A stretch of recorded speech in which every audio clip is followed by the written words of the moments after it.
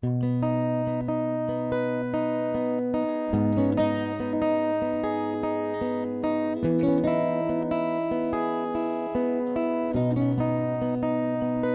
been fascinated by the Kalahari for many reasons. The red dunes, desert storms, the colourful sunsets, the smell of the veld after the first big rains after a very long dry season. This is like no other place in the world. Tucked away in the northern part of South Africa, this place is probably the best known for the black maned lion and other predators like leopard, cheetah, hyena. Working in an environment like this can be a huge challenge, but also very rewarding if you have the patience. The long hours, bugs during the rainy season when you work at night. The heat, it can get up to 50 degrees Celsius.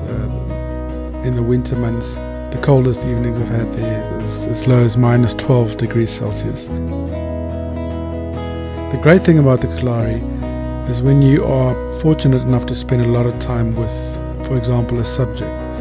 For the last 2.5 years, I've been privileged enough to spend a lot of time with the leopard family.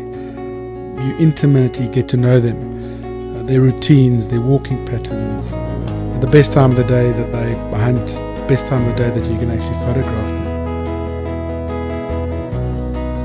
I was also privileged to spend a lot of time at the leopard dens, seeing these cubs grow and forming their own personalities. But also you have your sad moments too, like I saw 4 of the big pride males in the southern regions perish over the last year, and it's sad to say goodbye to these magnificent animals. But after a long day's work, sitting down next to a fire, listening to the night sounds, looking at the stars, it's these moments that you realize what a special place the Kalahari is. To capture the real essence of a place like the Kalahari, you have to spend a lot of time and put in a lot of driving.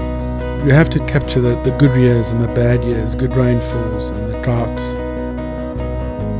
Photography wise, I always try different techniques, experiment a lot, mix styles and approaches, get your camera in difficult places. For the last 2 years, I experiment a lot with wide-angle shots, especially at night, extreme close-ups with wide-angle lenses, remote photography. The thing that really gets me going as a photographer is if I can capture a photograph that tells a story, because we are storytellers at the end of the day.